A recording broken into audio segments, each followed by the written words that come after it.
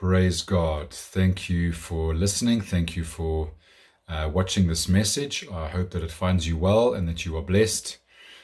Today I'm going to teach on the last days or the last times. And again, I think this is a very timely message because of the world where it is at the moment. Many people are talking about the last days and the end of the world and the last times. And I'd like to take you to what the scriptures say, what the word says about this. As you've heard me say before, it is very important that we look at the context in the word. So it is true that the Bible is written for us, and the word of God is alive and sharp and active, sharper than a two-edged sword, and that word is alive. It is for us. It speaks to us. That word planted in our hearts and upon our lips that we speak has power to transform us from the inside out and to change circumstances around us. So the word is for us. It is for all generations. But there are particular things in the Bible that are for specific people, generations, specific times, and they are written to a particular audience. And they are written about specific events as well. So it's important that we understand the historical context of the word, and then we take it into account when we read through the word. If we do this, we will really be set free from a lot of bondage and funny doctrines that are out there that bring a lot of fear to people. So it's important that we read the word with the history books, and that we look at the historical records, and quite often we will see that many things have been fulfilled. As to what was written has been fulfilled in terms of historical records that we can go back and we can go and see. So that's very important for us to understand. And this particular message on the last days really, I think, is one of them. So I want to go into the scriptures. I want to ask you a question first. The last days, do we think that it is the last days are still to come? Do we believe that we are currently in the last days at the moment right now? Or do we believe that the last days were in the past and that they are fulfilled? So what I intend to show you in this short session is that the last days have been fulfilled. They were talking about a particular time in history and a particular event that took place. But I want to go through the scriptures and show you this as to what the word says. The first one I'm going to go into is Hebrews 1. So we're going to go to Hebrews 1, verse 1 and 2, that says, God, who at various times and in various ways spoke in time past to the fathers by the prophets, has in these last days spoken to us by his Son, whom he has appointed heir of all things, through whom also he made the worlds. Okay, so you see there in verse 2, it says that God has spoken to us in these last days by his Son. Okay, so when was Jesus Christ manifested on the earth? When did the Word become flesh? When was he in a human body on the earth? When did God speak through him to us on the earth? It was 2,000 years ago. So that's the first reference to when the last days actually were. 1 Peter 1 verse 20. I'm actually going to read from verse 17 onwards. And if you call on the Father, who without partiality judges according to each one's work, conduct yourselves throughout the time of your stay here in fear, knowing that you were not redeemed with corruptible things like silver or gold, from your aimless conduct received by tradition from your fathers, but with the precious blood of Christ, as of a lamb without blemish and without spot. Verse 20, he indeed was foreordained before the foundation of the world, but was manifest in these last times for you, who through him believe in God, who raised him from the dead and gave him glory, so that your faith and hope are in God.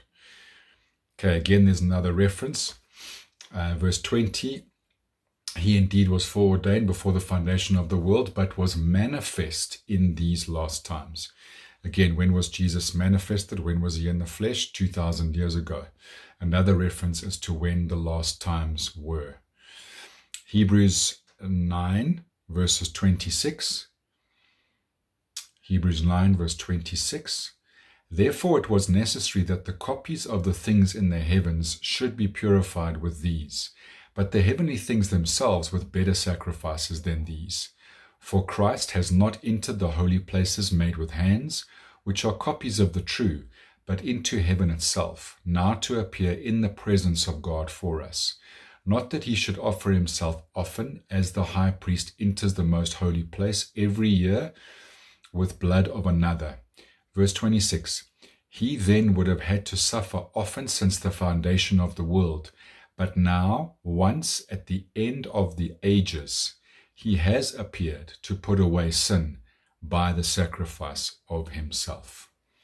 Okay, so there it says, he has now, once at the end of the ages, he's appeared to put away sin by the sacrifice of himself. That word ages there, the Greek word is eon, A-E-O-N, and that means age, or it means period of time. So that scripture is saying that at the end of a particular period of time, Jesus appeared to put away sins by the sacrifice of himself. What was that particular time? That particular time was the Old Covenant. It was the law covenant. It was the covenant that was governed by the Jewish system, the rules and regulations and laws and traditions that everybody had to try and keep. We know that they could never keep all of the laws. That is why the law was given, so that people could see that they could never ever accomplish and fulfill the law. It was too much for them, and that they needed a savior who would come, and that is Jesus. So that is the purpose of the law. The law is not for us to keep. It is not for us to try and keep the law. The law is to show us that we cannot keep the law and that we need a savior who's paid the price and fulfilled the law for us and given us mercy and grace through his finished work. Hallelujah. So that was the end of the ages. It was the end of that law Jewish age, which came in AD 70 when Jerusalem was destroyed and the temple was completely destroyed by fire. That was the end of the second world. Jesus fulfilled the law when his body was nailed to the cross. Colossians tells us about how that happened and what he did, and that he made a public spectacle of the law and of the enemy, and he fulfilled the law to the cross in his body. So that's what he did on the cross, but the fulfillment, the complete destruction and removal of that law system happened one generation later, 40 years later, when when Jerusalem was destroyed in AD 70. And that was the complete removal of that old law system, the old covenant. And that is the age, the eon, that particular age at that time. Amen. Let's go through to Acts chapter 2. Acts 2. Verses 17. This is now just a bit of context. Peter and the disciples have been filled with the Holy Spirit. They have received power from on high as Jesus promised. They were waiting in Jerusalem. They were waiting in the upper room at Pentecost, and they were filled with the Holy Spirit. They came out and Peter with great boldness preached to the crowd that was there, and he shared the message of the gospel. He shared the good news of the gospel with the people that were there. And the Bible says that 3,000 people came to the Lord. They were saved. They were born again that day. They were added to the church. The church actually began from that moment after the Holy Spirit was poured out. But this Acts chapter 2 verse 17 tells about the fulfillment of Joel's prophecy in Joel chapter 2. Verse 28, he writes about, I will pour out my spirit, and he prophesies what God says about the pouring out of the Holy Spirit at Pentecost. What Peter says in Acts chapter 2 is that particular time when he was speaking there in Acts 2 was the fulfillment of Joel's prophecy. So Acts 2 verse 17 says, and it shall come to pass in the last days, says God, that I will pour out my spirit on all flesh. Your sons and your daughters shall prophesy, your young men shall see visions, your old men shall dream dreams. And on my men servants and on my maid servants I will pour out my spirit in those days, and they shall prophesy. I will show wonders in heaven above and signs in the earth beneath, blood and fire and vapor of smoke. The sun shall be turned into darkness and the moon into blood before the coming of the great and awesome day of the Lord. And it shall come to pass that whoever calls on the name of the Lord shall be saved. Okay, so note the beginning there in verse 17, it shall come to pass in the last days, says God, that I will pour out my spirit. And that, Peter is saying, was just fulfilled when he was speaking to that crowd 2,000 years ago. Okay, right, let's move on to James chapter 5. James chapter 5. So what I want to talk about in James chapter 5 now is the last days that he mentions in James 5, the last days. But he also talks about the coming of the Lord. So let's just read. James 5 verse 1 is a rebuke against the rich, against those who have kind of highly esteemed their riches and their wealth, and they've placed what they've done and their earnings and their achievements in high regard. So James 5 verse 1 reads, "Come now, you rich, weep and howl for your miseries that are coming upon you. Your riches are corrupted and your garments are moth-eaten. Your gold and silver are corroded, and their corrosion will be a witness against you and will eat your flesh like fire. You have heaped up treasure in the last days." So again, he's speaking to those particular people. I'm not saying that there's no relevance to us today. There is, but that particular reference there is you've heaped up treasure in the last days. And then let's skip forward to verses 7 to 8. "Therefore be patient, brethren, until the coming of the Lord. See how the farmer waits for the precious fruit of the earth, waiting patiently for it until it receives the early and latter rain. You also be patient. Establish your hearts, for the coming of the Lord is at hand." Okay, so what you see there is it refers to the coming of the Lord. That coming of the Lord, also written about in Matthew 24, is all part of the first coming of Jesus. So this is not the second coming of Jesus. I do believe in the second coming of Jesus, as I've mentioned in previous teachings. The second coming of Jesus, he will not come for sins. He's already come to pay the price for sins. But the Bible says in Hebrews that he will come to bring us to full salvation in the second coming. And we will also receive renewed bodies and all of those awesome things. But that coming of the Lord there refers to the first coming. So that is part of the first coming. Jesus came, he went to the cross, he paid the price on the cross. He died, he was buried, he was resurrected, and he ascended into heaven, and the Holy Spirit was poured out. And then in AD 70, Jerusalem was destroyed and the temple was destroyed. All of that was part of the first coming. So that coming of the Lord that it's talking about there is the judgment on the old covenant. It is the judgment on the old law system, the old Jewish system, which was being removed in AD 70. It was completely destroyed and removed, and that was the coming of the Lord. It was the judgment against that old system. The old has passed, the new has come. There was a brand new covenant that Jesus brought. It came into pass. It was properly instituted after AD 70 when the old was completely removed out of the way. So that is the coming of the Lord, the first coming of the Lord. Okay, just to read, I'm just going to read for you now out of, let me just see where I am. 1 Peter 4 is the next scripture I want to go to. 1 Peter 4. Just to mention quickly on that James 5, 7 to 8, the Amplified speaks about the coming of the Lord is near. So that New King James Version, the coming of the Lord is at hand. The Amplified Version says the coming of the Lord is near. Okay, so this was written 2,000 years ago. At hand, near does not mean now, 2,000 years later.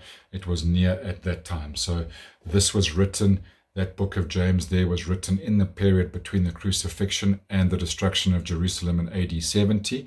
So it was written in that period, and that's why he says the coming of the Lord is near, it is at hand. It was to come within a few years from when this was written. 1 Peter 4 verse 7 is kind of a a confirmation of what I've just been talking about. 1 Peter 4 verse 7. But the end of all things is at hand. Again, the end of all things is at hand. That is not talking about all things, everything now in the whole world. That's talking about the end of that Jewish system, the old law system. The end of all things is at hand. Therefore, be serious and watchful in your prayers. Okay. Let's go to 1 John 2. 1 John 2 verses 17. 1 John 2 verses 17. I'm going to read 17 and 18. And the world is passing away. That world there is not the cosmos. That's not the entire world. That is the world as in referring to that age, that eon that I was talking about just now. So sometimes it's referred to as age, sometimes it's referred to as the world, and that is what that world is in 1 John 2:17. And the world is passing away, and the lust of it. But he who does the will of God abides forever. Little children, it is the last hour. And as you have heard that the Antichrist is coming, even now many Antichrists have come, by which we know that it is the last hour. I'm going to read the Amplified of that, 1 John 2:17. And the world passes away and disappears. Passes away and disappears. That's what happened in AD 70. The old Jewish system, the law system, passed away and disappeared. And the lust of it. But he who does the will of God abides forever. Little children, it is the last hour. And as you have heard that the Antichrist is coming. Oh, sorry, I've just read the wrong version there. Let me start that again. Amplified. 1 John 2:17, and the world passes away and disappears, and with it the forbidden cravings, the passionate desires, the lust of it. But he who does the will of God and carries out his purposes in his life abides, remains forever. Boys, lads, it is the last time, hour, the end of this age. And as you have heard that the Antichrist, he who will oppose Christ in the guise of Christ, is coming, even now many antichrists have arisen, which confirms our belief that it is the final, the end time. So he's saying there that the fact that these antichrists have risen up confirms their belief at that time, because they understood what that meant, that it was the final, the end time. How did they understand that that was the end time, that the many antichrists rising up was a sign of the end times? Well, it was a confirmation. And it was the fulfillment of what Jesus prophesied in Matthew 24. So in Matthew 24, verse 24, Jesus says, for false Christs and false prophets will rise and show great signs and wonders to deceive, if possible, even the elect. Okay, so that was prophesied by Jesus in Matthew 24, that the false Christ would rise up. 1 John there talks about it, that was the confirmation. When the antichrists rose up, that was the confirmation of their belief that it is the final, the end time. That was a sign of the end time for them. Not the end time of the world, the end time of that old Jewish system, the law system. Amen. Speaking of Matthew 24, let's go to verse 3 of Matthew 24. That's the next scripture. Verse 3, Matthew 24. Now, as he sat on the Mount of Olives, the disciples came to him privately, saying, tell us, when will these things be, and what will be the sign of your coming, and of the end of the age? I know it is 3 questions there. When will these things be? What will be the sign of your coming, and the end of the age? So there's 3 questions there, but we're focusing on a couple of them now. So we're talking about the sign of the coming. I've spoken about the coming and judgment against that old law system. And the end of that age was the same thing. It was the end of that Jewish age, that law system. And then if we look a bit further on in Matthew 24, in verse 34, Jesus says, assuredly, I say to you, this generation, not the generation we're in now, that generation he was speaking to there on the Mount of Olives, 2,000 years ago, that generation will by no means pass away, till all these things take place. Please note that is in Matthew 24, verse 34. He's already listed all of the things, the wars and the rumors of wars and the earthquakes and the tribulations and all the things. He's listed all of those things, the famines, the pestilences. All of that took place during that generation. And that generation then was a period of 40 years. In the Bible, if you go and look there, you'll see generation equals a 40-year period of time. So Jesus was saying that the generation he was speaking to would by no means all pass away. They would not pass away before all of the things that he spoke about in Matthew 24 would be fulfilled. Okay, it's not a future, those are not future events. It was fulfilled during that time leading up to the destruction of Jerusalem in AD 70 and in AD 70 when Jerusalem and the temple were destroyed. Everything completely fulfilled. Hallelujah. Okay, let's go to 1 Corinthians 10. 1 Corinthians 10 verses 11 reads, "Now all these things happened to them as examples, and they were written for our admonition, upon whom the ends of the ages have come." Okay, so again, that was the ends of the ages. I'm putting that verse in there just to give you context about the timeline as well. And that speaks about the ends of the ages having come. 1 Corinthians 10. Okay, one or two more scriptures to get through. I'm just going to read that same 1 Corinthians 10 first in the Amplified. 1 Corinthians 10 verse 11. "Now these things befell them by way of a figure, as an example and warning to us. They were written to admonish and fit us for right action by good instruction. We in whose days the ages have reached their climax, their consummation and concluding period." Okay, so 1 Corinthians 10 verse 11, there it again just confirms for us. It was in those days the ages had reached their climax, their consummation, and their concluding period. The concluding period of the law age. Okay, Hebrews 8 verses 12 to 13. Hebrews 8 verse 12 to 13 reads, "For I will be merciful to their unrighteousness, and their sins and their lawless deeds I will remember no more. In that he says, a new covenant. He has made the first obsolete. Now what is becoming obsolete and growing old is ready to vanish away." I've put that scripture in there just to confirm again the time period as to where this was, because that was written, that Hebrews 8 verses 12 and 13 was written during the period between the crucifixion and the destruction of Jerusalem in AD 70. That's why it says Jesus had made the first obsolete.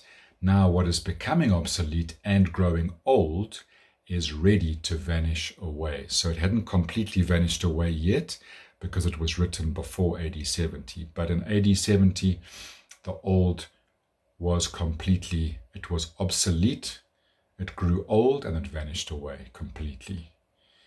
Amen.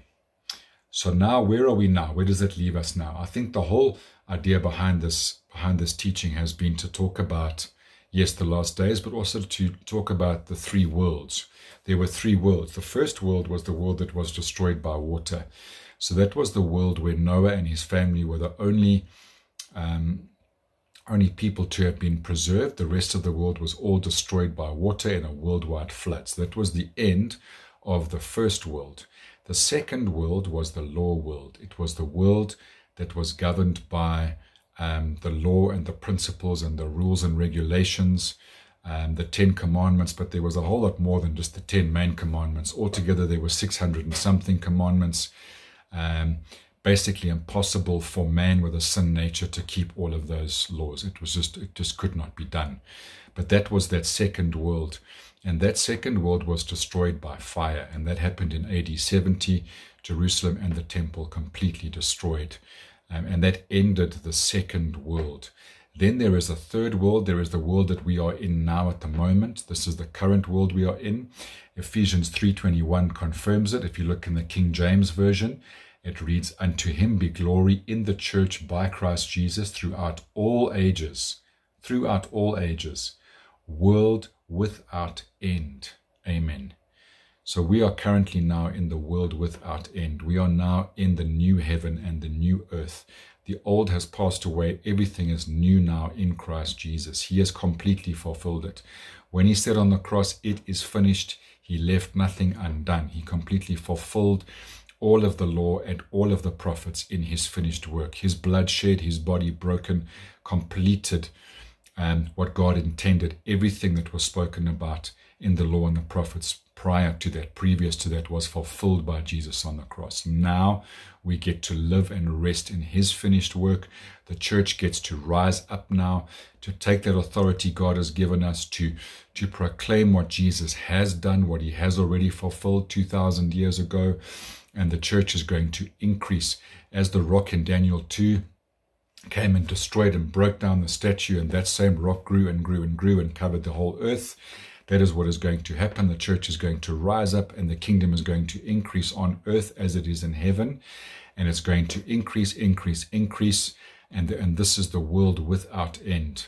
The world without end. And Jesus will come back to a victorious church. He will not come back to rescue or to rapture a defeated church. He will come back to a church that has ruled and reigned, and the kingdom has increased, because the knowledge of the glory of God must cover the earth as the waters cover the seas. Isaiah 9 verse 7 says, "Of the increase of his government or kingdom and peace, there will be no end." Okay, world without end. Ephesians 3:21, Isaiah 9 verse 7, "Of the increase of his government, of his kingdom, there will be no end." It will increase and increase and increase in Jesus' name. I hope that this message has blessed you. If it has, please feel free to share this with other people that you may know, with friends, and also please subscribe to my channel if you have enjoyed this. And I will be sharing more teachings very soon. Thank you very much. Be blessed in abundance in Jesus' name. Amen. Bye-bye.